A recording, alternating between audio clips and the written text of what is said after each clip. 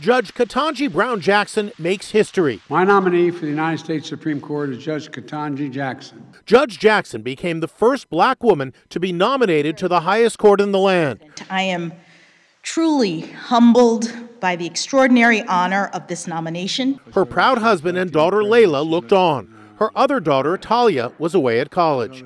And even in this moment, she acknowledged her real priority. Please know that whatever title I may hold or whatever job I may have, I will still be your mom. Her husband, Dr. Patrick Johnson, is a surgeon. I love you. Attorney Neil Catchell watched the announcement today with pride. He's known her for 20 years.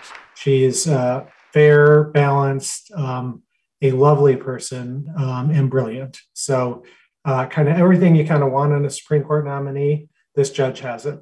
The road to the nomination began in Washington, D.C., where she was born. She grew up in Miami.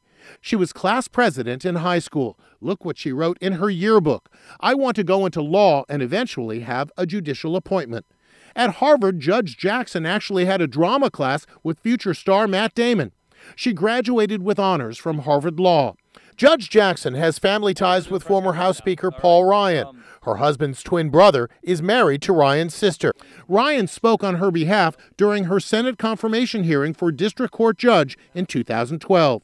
Our politics may differ, but my praise for Ketanji's intellect, for her character, for her integrity, it's unequivocal. It's not lost on anyone that the nomination comes during Black History Month, as Judge Jackson takes her own place in American history. The United States of America is the greatest beacon of hope and democracy the world has ever known.